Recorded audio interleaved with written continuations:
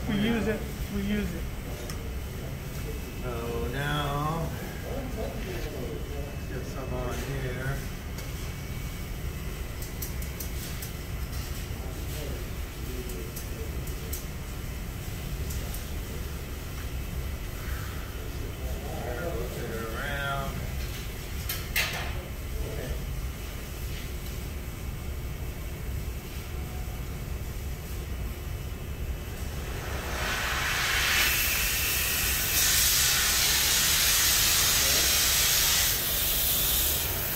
I tell everybody that there's enough flux on the cover of the flux jar to do our whole job that we need to do. That's how little that we end up actually using.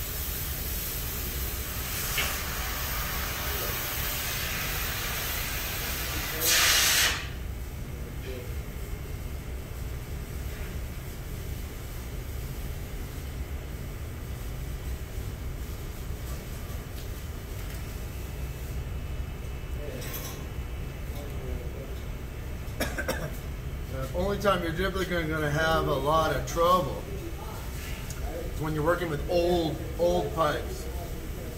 And even though they might not look real dirty,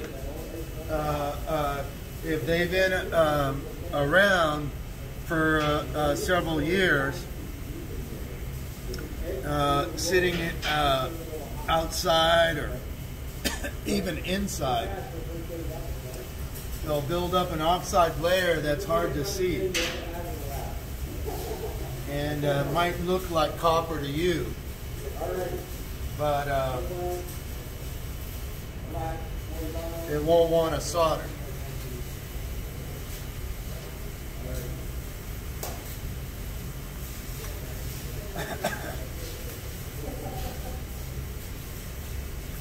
Got these all put together.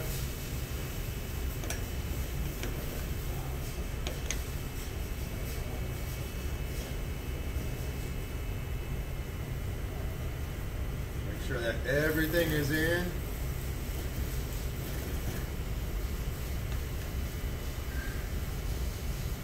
Take our pipe that we're going to connect the air up to. And we'll connect that too. Whenever we do a T-joint, we want to go over all three sides of the T-joint at the almost simultaneously, one right after the other. And now that I have everything kind of put together, I'm going to go over each of the joints while it's lying on the table here in the area where I'm going to be adding the solder. So when it touches the pipe, it's going to be touching in a place that I've already fluxed twice.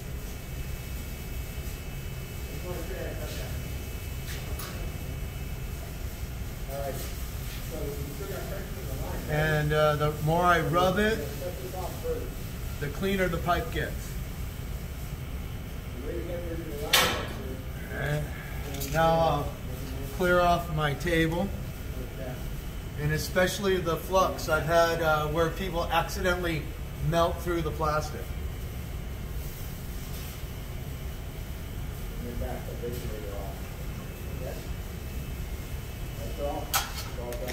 So we're ready. Let's draw.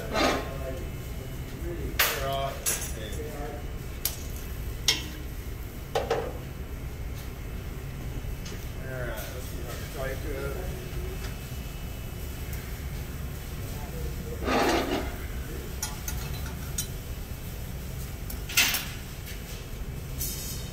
One of my gloves.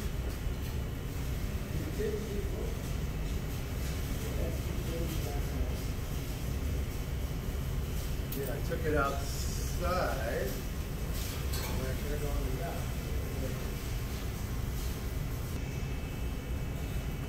You know what?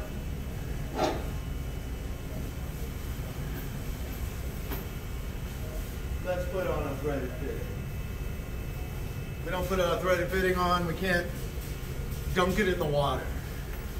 Alright? Or maybe what I'll do, so that people get to do that, let's cut the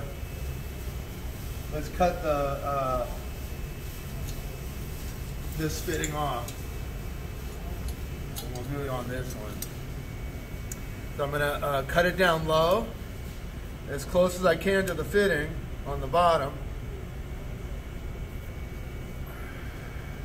And whenever you've soldered pipes together, they become soft. And so we have to be real careful when we cut a pipe that's already been soldered, because it'll be easier than regular copper pipe to crush it. Not on purpose, right? Accidentally.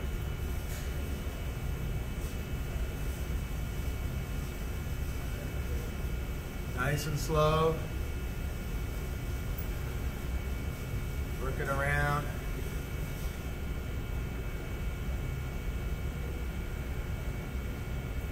Yeah, I think we're running low on those threaded fittings, so I'm pretty sure we got 17 of them. So this is a little bit dirtier than brand new pipe. I'm going to want to clean this a little bit extra.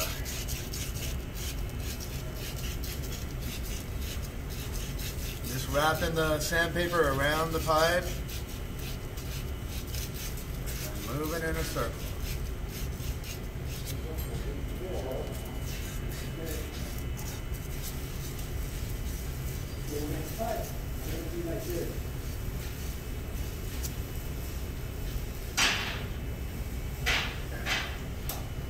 Flux it up.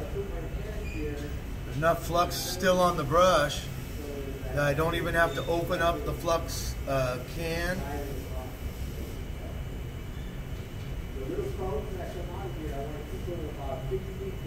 Give it a nice bit of rubbing. Work that acid.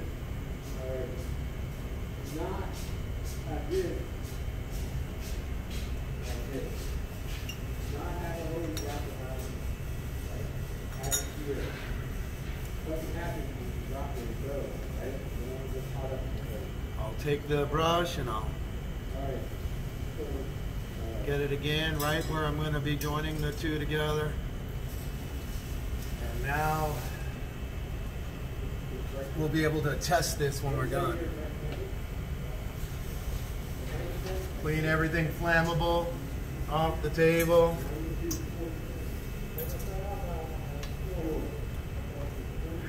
Find a nice flat spot. And we'll be able to do the whole thing just from one side.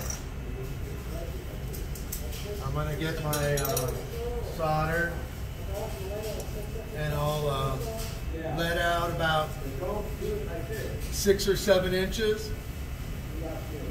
And as I'm doing each joint, I'll want to come in at maybe about a 45-degree angle to the corner and actually kind of get the feeling like I'm pushing the solder into the crack. I wouldn't want to do this joint from this angle here. I'd want to ideally get it more from this angle here, so I can push it in. If we put too much solder, it will not only fill up the joint, but it will start to fill up the inside of the pipe, making the pipe smaller in diameter. So we don't need to add more than maybe 1 inch of this wire to each joint. Now let's light up our torch. Acetylene first, and we don't need a lot of heat. And right here I have a little bit of carbonizing flame. Alright, my carbonizing flame is sticking, it's about 1 inch long of stick out. And while I'm working, doing soldering or brazing, I can use a carbonizing flame.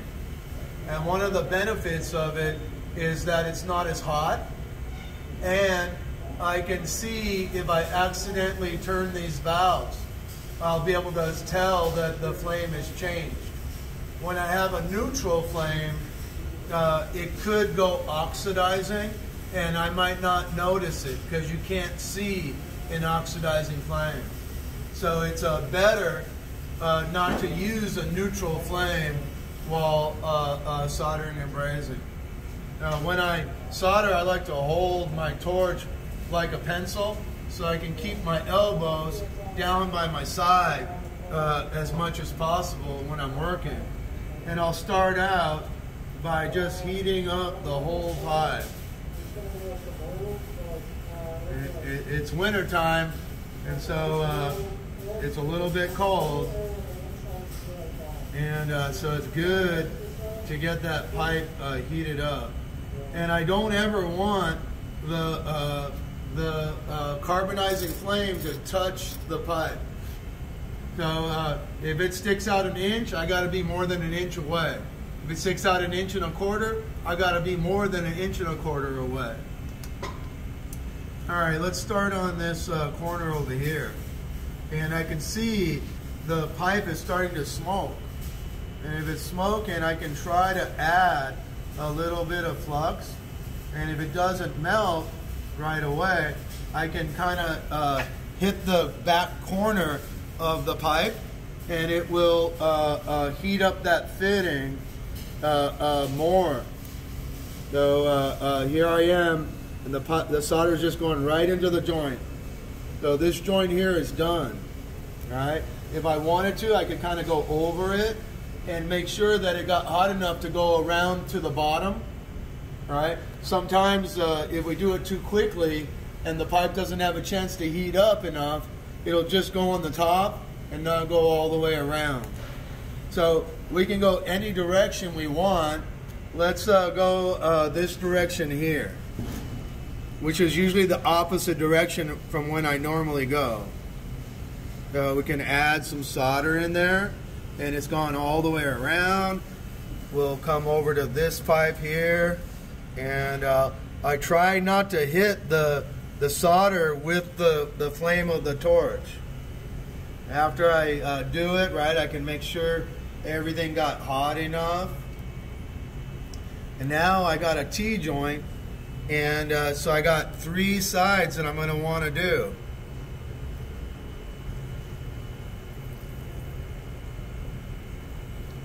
And since I preheated the pipe before I started, right, everything heats up a lot quicker as I go around the joint.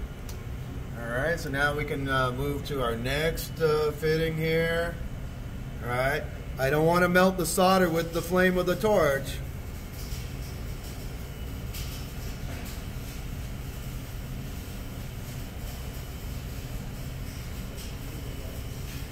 And our last joint. We can see all the smoke coming off from the flux.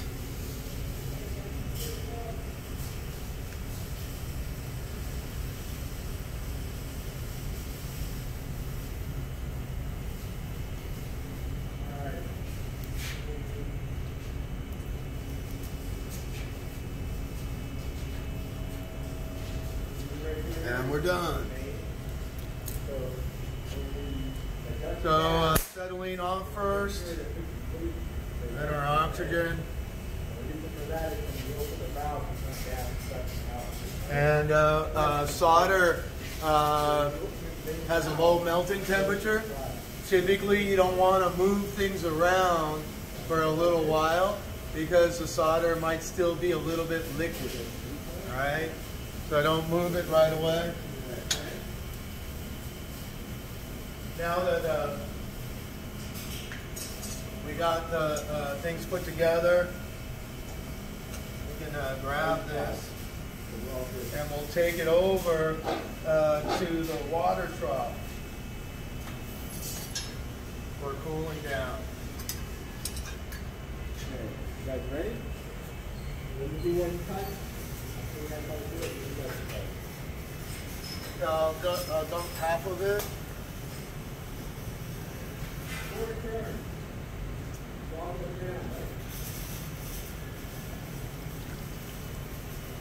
And copper cools down almost instantly on contact with the water. If the pipe is real hot and you dunk it in the water, it'll actually anneal the pipe and make it softer than we want it to be. And so if it's real hot, we don't want to do that.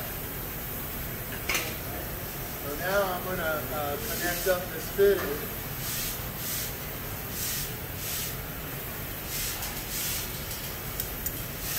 And we'll connect up an airline. And we'll dunk this in the water, see if we got any bubbles.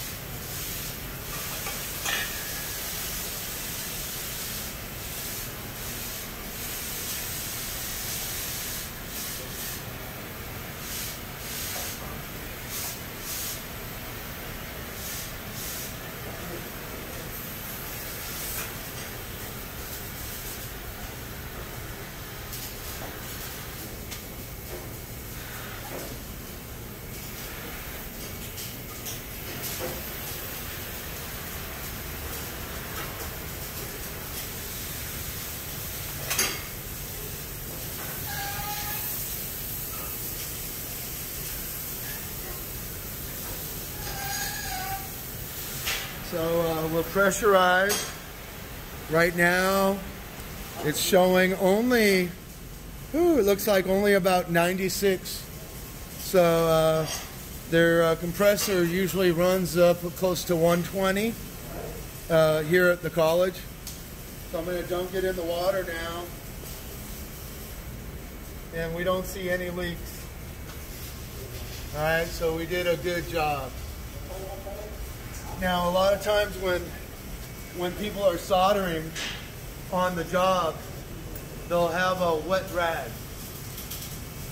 And they'll use this wet rag as they solder to kind of clean the joint as they go. And not only will it cause the solder to harden up and solidify, but it'll also do a better job at cleaning off the flux. Remember, the flux is made out of acid, and so after we're done soldering, we want to remove all the acid off the outside of the pipe. If we don't, like we didn't do today, the areas where we leave the flux on the pipe will cause it to corrode or rust later on while it's in service. All right? So this black stuff that's on here right now is flux, right? And we want to get that off the pipe before we're done with the job. Also, the wet rag will remove these little droplets of extra solder that formed on the bottom of the pipe. And so when we wipe it with a wet rag, it takes off the extra solder, makes everything look real professional and clean while we're doing it. So here is a completed low temperature solder pipe.